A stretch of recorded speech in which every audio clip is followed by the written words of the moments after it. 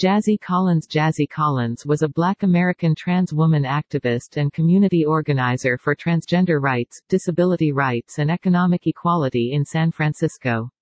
She was born 24 September 1958 in Memphis, Tennessee and moved to San Francisco in 1988.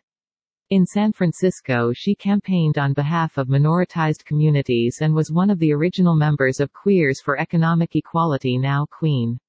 She organized a number of protests as well as the city's annual Trans March and was also vice chair of both the LGBT Aging Policy and LGBT Senior Disabled Housing Task Forces. Jazzie was community manager for an organization dedicated to defending the rights of seniors and disabled people called Senior and Disability Action. She was also open about being HIV positive, and 2 years after her death in 2013, the first homeless shelter in the United States for the adult LGBTQ+ community was opened in her honor and called Jazzie's Place.